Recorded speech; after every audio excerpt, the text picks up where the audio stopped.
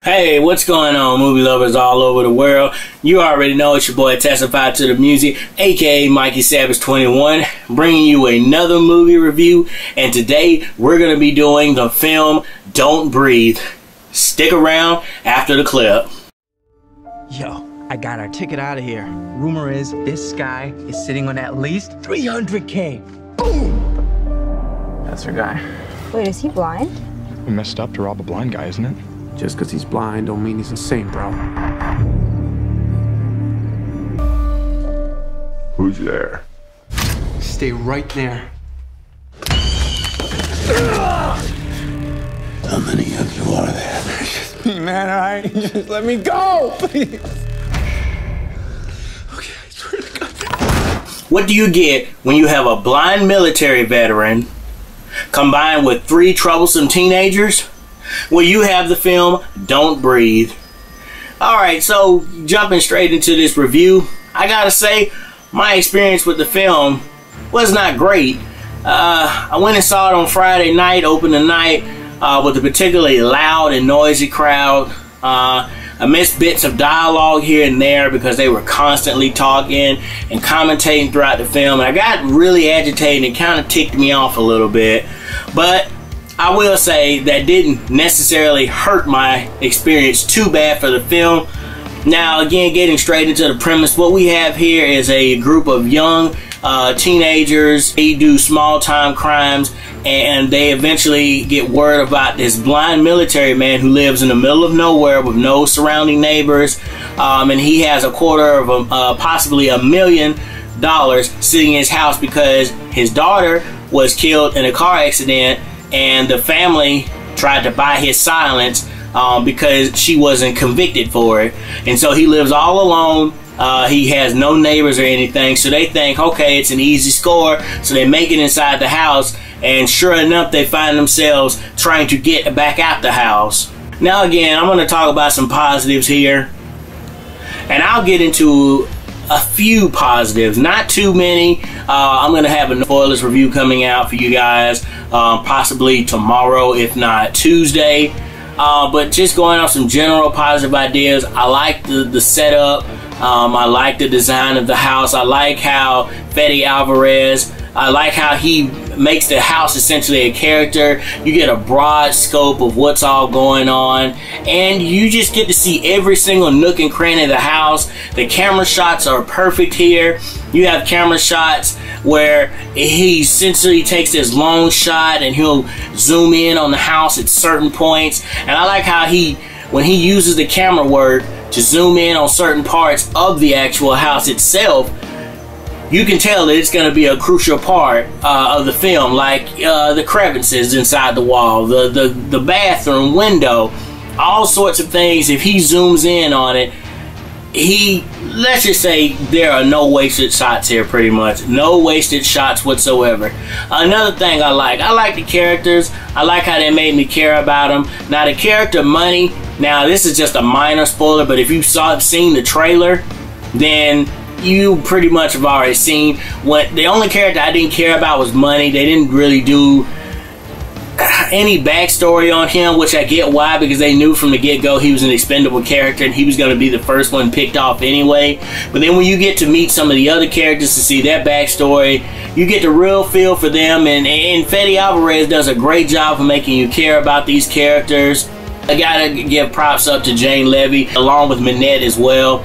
They did a fantastic job here, and for a film that doesn't have much dialogue through it, because again, this blind man, his senses are so heightened to where they have to essentially keep their hands covered over their mouths, they have to tamper their breathing, they have to make their dialogue short and straight to the point, or they either have to use their phones. So you don't have much dialogue going on here, but when they have dialogue, it is just so great and it's so powerful, and it just really moves the plot along and moves the story along as well. Same with Stephen Lang here. Stephen Lang here did a fantastic job playing the blind man. I gotta commend him for what he did on his work here. Again, essentially, he doesn't have much dialogue. He maybe has about 10 to 15 lines of dialogue at the most, and when he delivers his dialogue finally throughout the film, you just buy into it. You buy into this guy, that this guy is hurt, that he lost his daughter, He's sad, he's still grieving, and you can see why he is so extremely ticked off. And so at one point, it gets to the point where you're rooting for the blind man, but then they do a little bit of a shift towards the middle, and then you're rooting for the characters, and then they do another little shift, and you're rooting for the blind man. So there's a constant roller coaster emotion here when it comes to who are you rooting for in this film. But ultimately, with the grand scope of things, you get to root for our main protagonist here. Now, another thing I liked about the film, again, I liked how they made the house its own character. Like I mentioned earlier, every single shot was used. Every single shot was important. Whenever he zoomed in on something, or whenever he panned the camera to something, it was important, and it was probably going to come back at some point throughout the film. So you need to take note and remember that. So I like how he made essentially the house of the character as well, along with the dog as well. The man has a dog, and I know it's most, horror films, the dog is like a one and done thing where he jumps out and scares you one time, or he jumps out and scares you and the character shoot and kill the dog. I like here how they fully use the dog throughout the film, and he essentially is his own character as well. Again, Fede Alvarez, he just has a unique way about him, and I've got to brag on this guy. Now, any of you guys who don't know who Fede Alvarez is, he essentially is the one who penned the Evil Dead remake, or as John Schnepp likes to call it, the Evil Cabin. And I actually like the Evil Dead. I like the original trilogy that they had, but I also like this new interpretation as well. It wasn't as creepy as the original, but it still was able to capture a little bit, if not most of that flavorful magic as well in that film. So that's who Fede Alvarez is. So you guys make sure you stay on the lookout for him.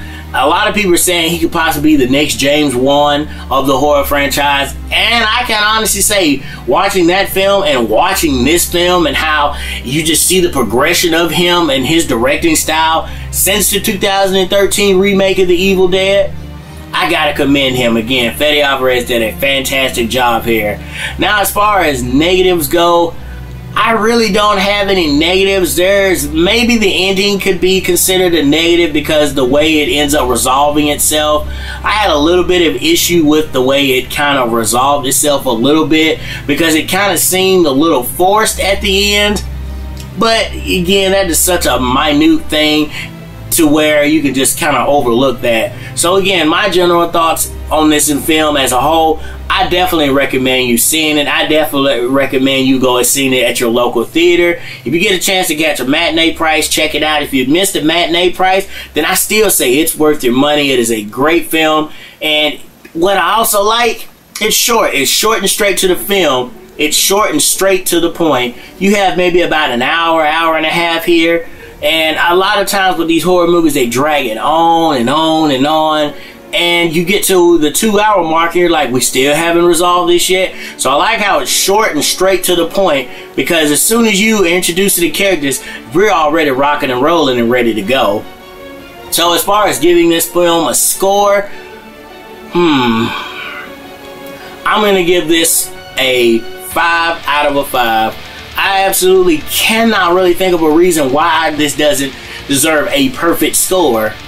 Now again, when I do my spoilers review and I watch it again tomorrow with a couple of my buds, I might find some things that I didn't like the second time around, and we'll see. But as of right now, my score stands 5 out of 5. So what did you guys think of Don't Breathe? Have you seen the film yet? Do you plan to check it out? Let me know down in the comment section below. Also, make sure you stay tuned and locked into this channel, because I have more movie reviews coming out throughout this week. Also, before I forget, a little quick short plug. I actually just did a So Gone challenge that was started up by Chance the Rapper a few weeks ago. I finally had a chance to record mine, and I got a video hopefully coming along with that as well.